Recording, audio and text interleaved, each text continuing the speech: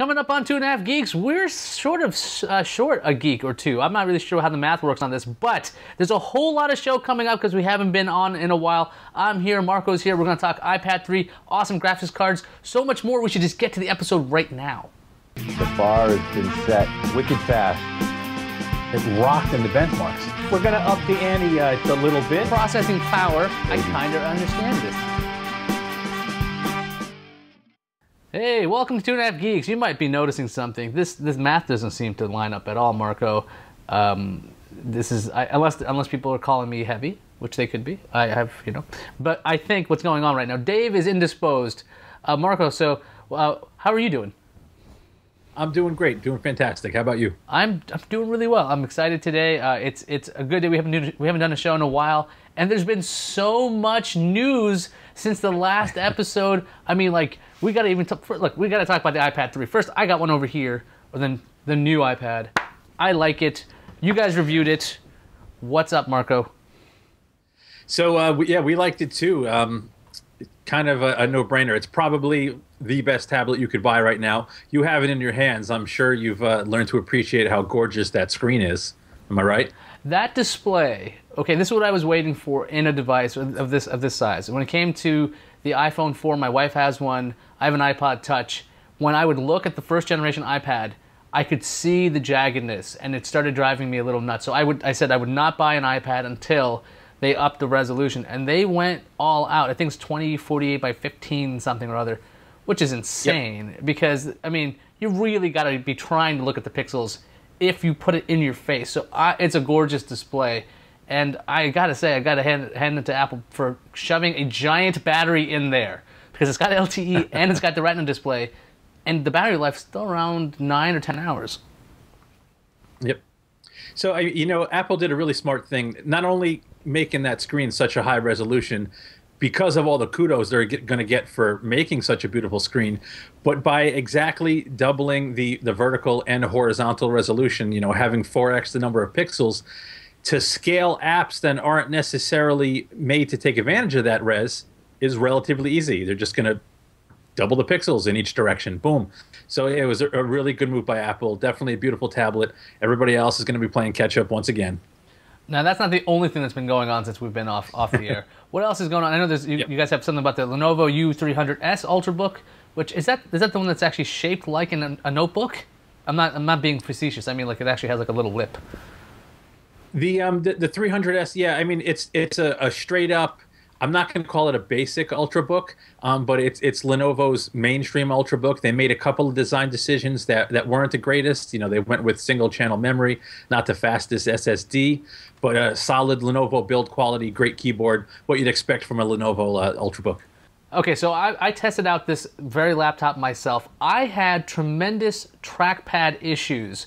I could not stop that thing from seeing a bunch of accidental inputs. Now, I know you can turn off the trackpad. I understand that's simple and that's possible. But for me, I found that maddening. Did you find anything similar? We didn't, but these when they just launched and they first hit the scene, a difference in one driver revision for the touchpad can make all the difference in the world for palm recognition. The one you had may have just had an older driver and it was picking up your palm constantly. Who knows? Yeah, I mean, I tried to update the drivers. I tried to do all the standard fare. I just couldn't recommend the thing. It's actually pretty pricey from last time I got to use it. I just, the Asus ZenBook kind of kicks its butt all over the place. We gave the Asus ZenBook the editor's choice, and at this point, I think we've checked out 4 or 5 Ultrabooks. The ZenBook remains our favorite. Yeah. What else is going on? What else has been? What have you missed? We had a couple of really cool reviews that went up. We don't have to spend a ton of time on them, but I want to make sure that viewers come check them out. We took a look at the brand new AMD FirePro V3900. This is AMD's entry-level workstation graphics card. So this is not for gamers. This is for graphics professionals that do video rendering, work in AutoCAD, Maya, things like that. And we also actually just today, the day we're recording, we put up a review of a really cool semi-mainstream gaming PC from iBuyPower, the Erebus GT. Our man Seth reviewed that. So it's not quite as expensive as those really high-end boutique systems. The machine we tested overclocked to 4.6 gigahertz, and with the Radeon 7970 came in at $24.99. But just really smart component choices, nice upper mainstream gaming PC from iBuyPower. So come by, check that out. Well, let's hit the real meat here. Now, NVIDIA unleashed its Kepler line, and it's not just desktop GPUs. They introduced their mobile line as well. It's like one fell swoop. They're both out, right. And apparently making AMD cry. From what I've read right away, people are like, this is the end of the world when it comes to graphics. This is the perfect thing. It seems the headlines were insane. Could you bring some perspective to the Kepler mania? Yes, so I'm going to bring lots of perspective. So about making AMD cry first, I'm not sure. AMD still hasn't dropped prices, and I've been saying since the 7000 series launched that AMD is holding some performance in the tank with driver optimizations. So don't be surprised if a performance driver hits that gives a few percentage points boost, and the playing field is somewhat level. That's just conjecture on my part. Now, to get to Kepler, this is a killer architecture from NVIDIA. There is simply no way around it. For the last few years, AMD and NVIDIA kind of took a differing approach to their GPU design. NVIDIA was making the biggest, baddest chips they can. It was harder to manufacture, but typically they ended up with a ultra-powerful chip. Whereas AMD would try to hit the sweet spot of the market, create a really fast chip, get it to market sooner, have it for a few months before NVIDIA could respond, and then come out with a dual GPU card that sort of leapfrogged NVIDIA's single GPU, and it went like that for a couple of years. Now with Kepler, NVIDIA's taken a different approach. The GK, I'm going to start with the desktop stuff first. The GK104 GPU that's in the new GeForce GTX 680 is actually a smaller chip than the Tahiti GPU in the Radeon 7970. Even though the GeForce turned out to be faster overall, it's also a lower power chip, and it has a single clock domain like Tahiti. Older GeForces, the shaders ran faster than the core than the GPU core itself, and all of these little design changes resulted in a chip was really supposed to be NVIDIA's mainstream Kepler part, but it's outperforming AMD's high-end chip. So that's why, the folks in the AMD camp are like, wow, what's NVIDIA's big GPU going to do? Now, with this desktop version now, it's supposed to be like really ultra-low power. So the fact is people don't need to change their power supplies or anything, and you get a huge performance boost. Is that right? Yeah, so versus NVIDIA's previous high-end single GPU, versus the GTX 580, the GTX 680 is roughly 50 to 60% faster across the board, but it also consumes less power. So the GTX 680 has only two 6-pin PCI Express power connectors. It's a 195 watt card versus 240, 250 watts for the GTX 580. So literally, like across the board, every metric, the GTX 680 outperforms the previous gen and AMD's current Tahiti GPU. It's got more performance per transistor, more performance per die size, more performance per watt. It really is a killer architecture across the board. Now, the same is true about their mobile chip. Now, the mobile version of this, which usually I think these things are staggered, but NVIDIA said no, they're both out at the same time. Now, these things are supposed to be going into Ultrabooks, which is supposed to have some crazy battery life and all kinds of things like that. But for Ultrabooks to have a discrete graphics card, that's somewhat unusual. But if, from what the numbers are for NVIDIA, from what I've seen, it seems like it'd be very possible to put a discrete graphics card in an Ultrabook and still have crazy battery life. Could you tell us about the mobile version of this? I can. So, the principles that make the desktop GPU so nice kind of trickle down very well into the mobile space. We took a look at the GeForce GT 640M. It's the mainstream Kepler-based mobile GPU, and it was in an Acer Ultrabook. Dave actually took a look at that and wrote it up. Now, the mobile GPU that we looked at, if you took the desktop part and slashed off a bunch of the shaders, you have the mobile part. So it's a smaller chip, it's a low power chip, and because of the technologies NVIDIA has implemented, 28 nanometer manufacturing, it's a more power efficient architecture. The things that NVIDIA have done have resulted in a GPU that outperforms any of the integrated graphics that are going to be in an Intel processor in an Ultrabook. yet still low power enough where it's not going to completely kill the battery. So they've really struck a nice fine balance. And yeah, the mainstream Kepler parts, you are going to see them in Ultrabooks. That I've been wondering about the success of Ultrabooks. Could they possibly be the future? I always figured that we're going to go thin and light. When you have this kind of performance shift in graphics cards that can fit, and also it's the power.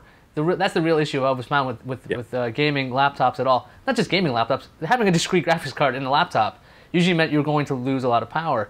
And this looks like this is going to change things. Looks like we're going to have really thin and light and graphically powerful machines without having to rely on Sandy Bridge or APUs and these kinds of things. I mean, where do you see this going? I wouldn't say it's gonna change things. You could still put a discrete GPU in an Ultrabook. It would just not be quite as fast as what NVIDIA has here. I think you are gonna see some of the more performance-oriented Ultrabooks feature the discrete GPU, just so you really have, you can have your cake and eat it too. You can have this really small machine that is capable of gaming, yet you get good battery life. There is still going to be a market for people that want, don't really care about gaming performance, don't really need a discrete GPU, where they simply want the thinnest, lightest, longest battery life possible. And that's still going to come from an Ultrabook without a discrete GPU. But it's nice to have the option, and that's what NVIDIA's done. They've given the market the option to do it if it wants to. Any other Kepler details that we're leaving out?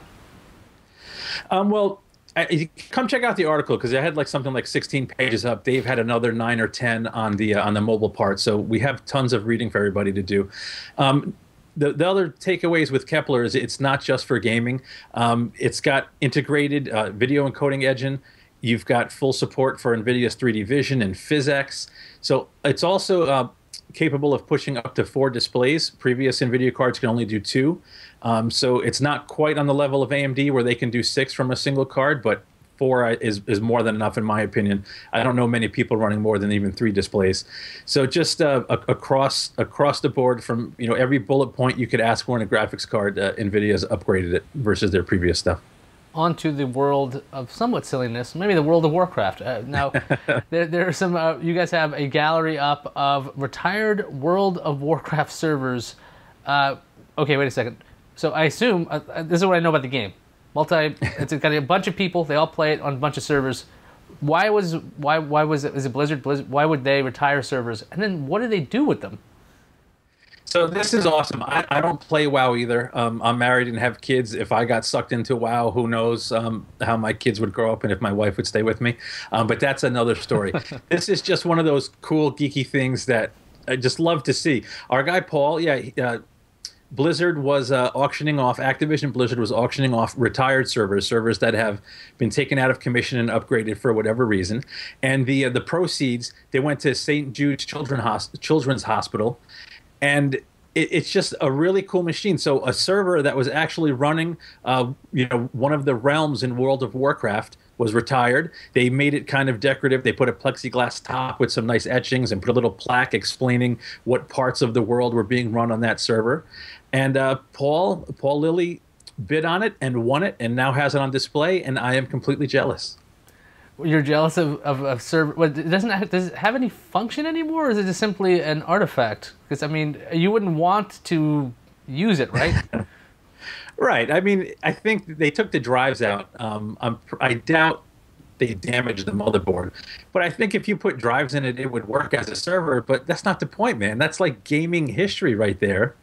And now he's got it in his office, on his wall. It's on display. That is just pure geek goodness. I love it. Well, I would assume if Star Wars The Old Republic keeps taking away WoW gamers, they might be retiring a lot more servers over Activision Blizzard. That's right, I'm paying attention. I know what's actually going on a little bit. Yeah, but I'm assuming you get your chance. There's always a chance for artifacts. I get to enjoy having old Palm PDA watches, that's my favorite artifact from the old days. And then I have a collection of vintage PCs that I still have tucked away. Everything from a Commodore 64 to an Atari ST, an Amiga 500, a TI 99, and then my other little collection is 80s vintage BMX bikes. But that's another conversation. I had to get rid of my old PCs because I was moving to a small place, and I'm like, no, I'm taking the processors. So I have a Pentium 100 sitting around just in case. It might become a necklace piece, something. Maybe, I don't know, some things from my ring or two. It'd be insane. So I'm the youngest of 7 kids. So, and my parent, all my brothers and sisters were married out of the house when I was still at home. So I still have a ton of storage at my parents' house, and that's where all the stuff is. I haven't moved it here yet. I'd be busting at the seams if I moved it to my place. Well, lucky you, because I got shipped a whole bunch of stuff myself. So I have to give up things. I hate giving up things. Let's talk about Wing Commander, which I thought was dead a long time ago, but it's back. It is back with a vengeance, and it's awesome. This is just another one of those cool stories that old school geeks just love.